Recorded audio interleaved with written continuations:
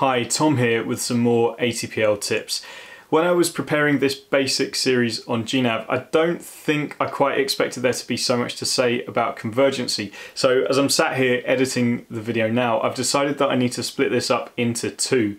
So this first video is going to look at the real basics of convergency and then take Earth convergency and do some exam questions about that. And the next video is going to look at convergency between rhumb lines and great circles and conversion angles and do some questions on those as well. Also, I'm proud to say that Aviation Exam are now sponsoring my channel, so go and check them out. In the meantime, back to convergency, let's go.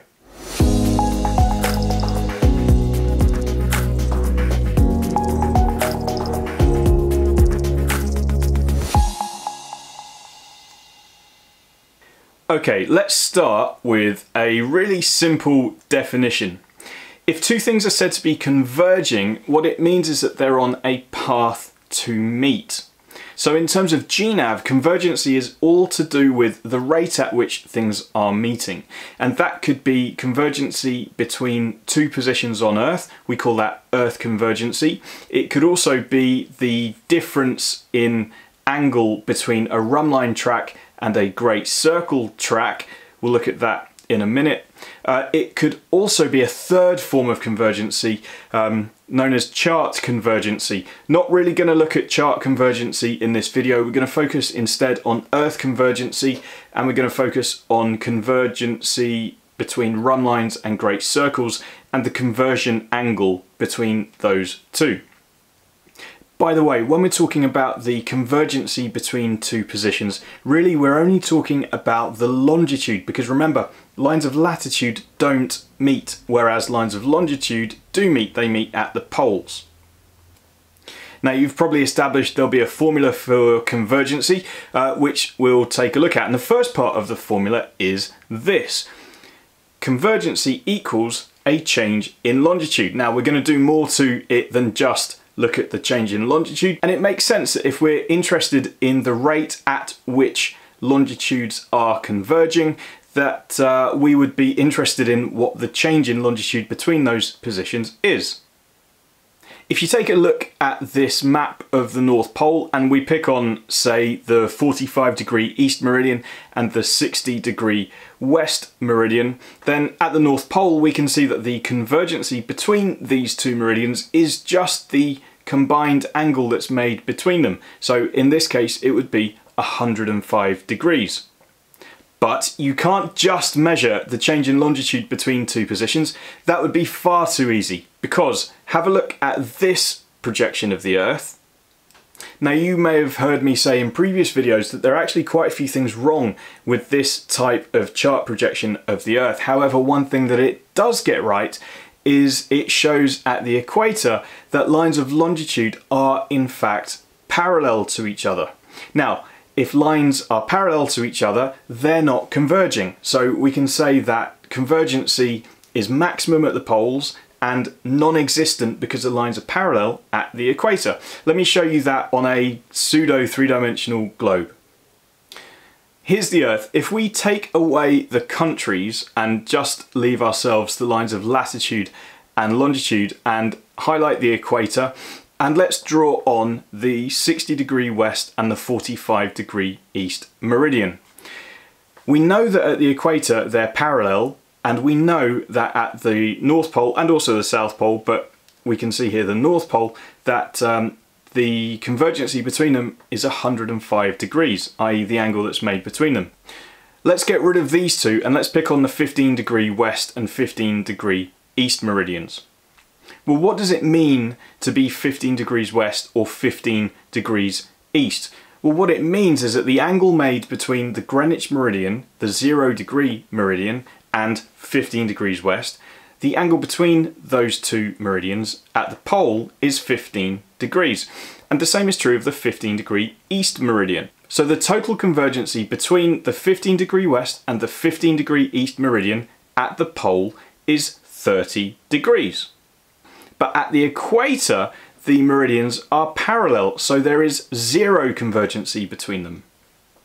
So if convergency is maximum at the pole and minimum at the equator, then it means that basically anywhere else along those lines of longitude, convergency will be something in between. And that kind of makes sense. In fact, it's probably really obvious, but it is a really key point to grab really early on, which is that convergency at the poles is maximum and at the equator is minimum. So we need to add into the convergency formula something that will take into account the difference in latitude in order to give us a different convergency as our latitude changes.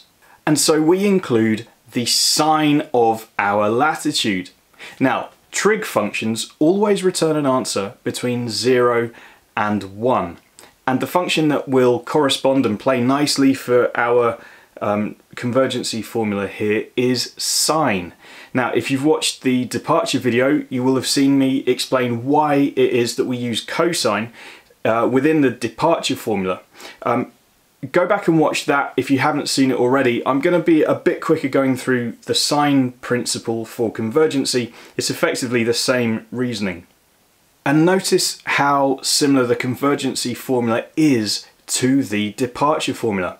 Both formulas rely upon a change in longitude, but convergency keeps the answer in degrees, whereas departure wants the answer in nautical miles. And that's why departure has got the times 60 in there. And the departure formula uses cosine, while the convergency formula uses sine. Let's take a look at why that is. Now, we can form a series of right-angled triangles which connect the equator, the angle made with the centre of the Earth and our position's latitude, and the position on the Earth's surface. Remember that the sine of our angle is equal to the length of the opposite side over the hypotenuse. In our case, the hypotenuse is the radius of the Earth, and by the way, the maths in these GNav questions assume that the world is a perfect sphere. It isn't. But for the sake of the mathematics within these exam questions, yes, it is. And this model is called a geocentric model.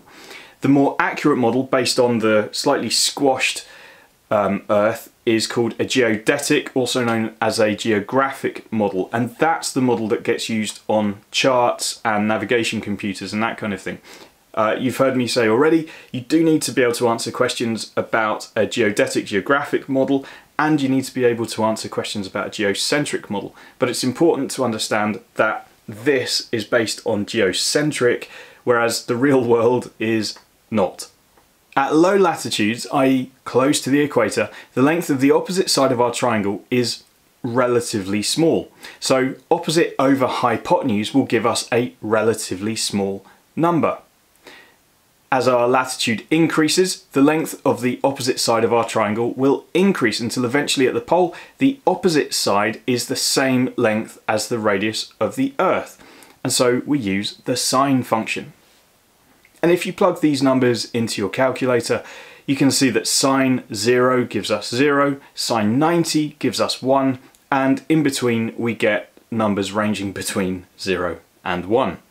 So we can go back now to the convergency formula, and hopefully it makes sense as to why we use the sine function within this formula. And if it makes sense, then it hopefully won't be too difficult to remember. I want to get you to a point where you don't just remember the formula because it's another thing to remember, but if you can understand it, then you don't need to remember anything, because worst case scenario, you remember how to figure out what the formula will be. Okay. One other thing to say is that with departure, we tended to look at positions at similar positions of latitude. With convergency, actually we can work out the convergency between positions of quite varied latitude. And so actually what we do is we can make a slight tweak to this formula here. We can say that convergency is equal to the change in longitude times the sine of our average latitude, or our mean latitude. So one of the first things that you might have to do when approaching an exam question is work out the average latitude between these two positions. Okay, let's do some exam questions. Okay, so this question says, given these two positions, what is the Earth convergency between them? Okay, really fairly straightforward. We know that the convergency formula is a change in longitude times the sine of our mean latitude. In this case, both positions happen to be at the same latitude, so that's fine. And we just plug it in. So let's draw a little picture. You'll know by now that I like to draw sketches just so that I make sure I know exactly what's going on. We've got a position in the west and a position in the east. So there's the 0 degree meridian. Position A is 10 degrees 25 minutes west. A 10 degrees 25 minutes west. Position B is 5 degrees 20 minutes east.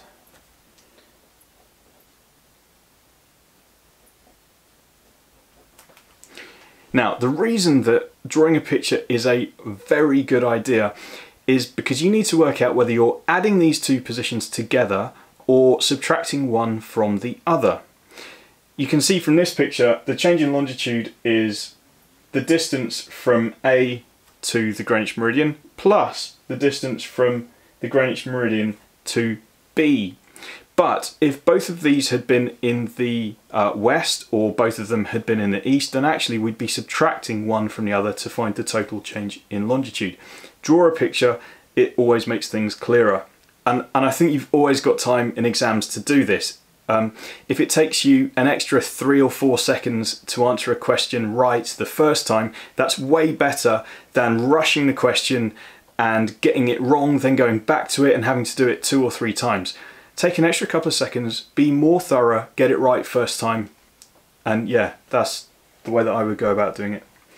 Anyway, okay, so what is our change in longitude between these two positions?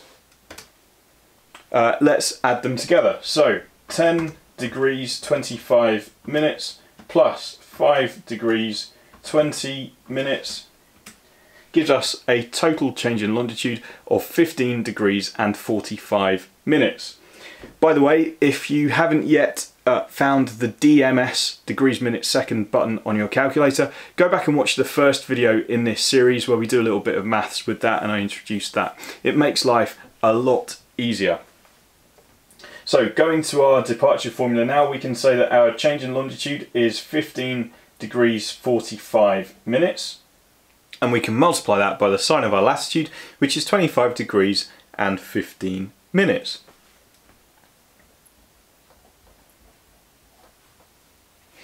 Really simple. So you can just use the answer times sine 25 degrees 15 minutes equals. Now here's the interesting thing about the DMS button on your calculator. If you start to use it, then all of the output maths, all of the output answers that you'll get will also be in the DMS format. But, and you probably know this already, you can switch backwards and forwards between the DMS and base 10. DMS is using a base 60 version of maths. You can go back to the more conventional looking base 10 just by pressing the DMS button. So it gives us 6 degrees 43 minutes and 6.45 seconds. Press the DMS button and you get 6.71855, I'm going to call that. Now, if you look at the answers that are available to us, is it 6.72? Yes. Is it any of the others? No. So I'm going with A, 6.72. Good. Okay, let's do another Earth convergency question. This one says, what is the Earth convergency between position A, 65 degrees 30 minutes north, 100 degrees 25 minutes west, and position B, 65 degrees 30 minutes north, 125 degrees 25 minutes west? Okay, simple enough again. Always start by drawing a picture. So position A, 100 degrees 25 minutes west. Let's use the Greenwich meridian over here. Position A, 100 degrees 25 minutes west. And position B, well, it's actually even further west. It's 125 degrees 25 minutes.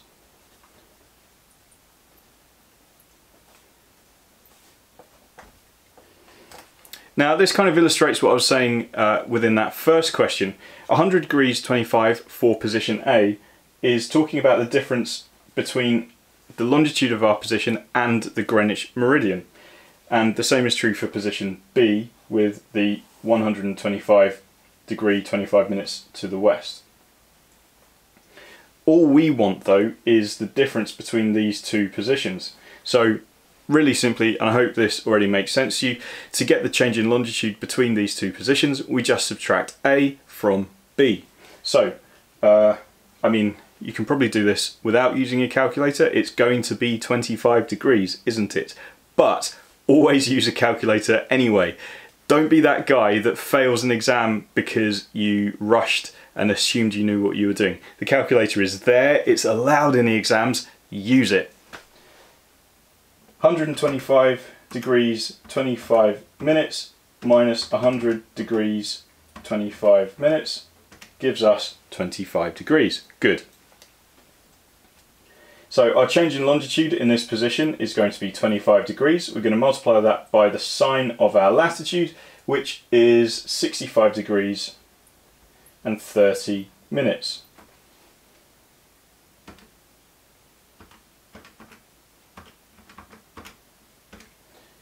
And the answer that we come out with is 22 degrees, 44 minutes, 56.51 seconds. Now the answers that are on the board are in degrees. They're in decimalised degrees. Only one of them actually has a 22 at the front, so I'm pretty sure it's going to be option B, but let's press the DMS button on our calculator just to check. 22.749 something or other. That's basically the same as answer B that's given to us, 22.75.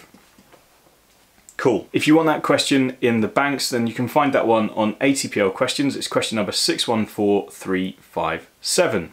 Okay, that's Earth convergency. Let's move on to look at the second type of convergency, which is convergency between rhumb line and great circle tracks.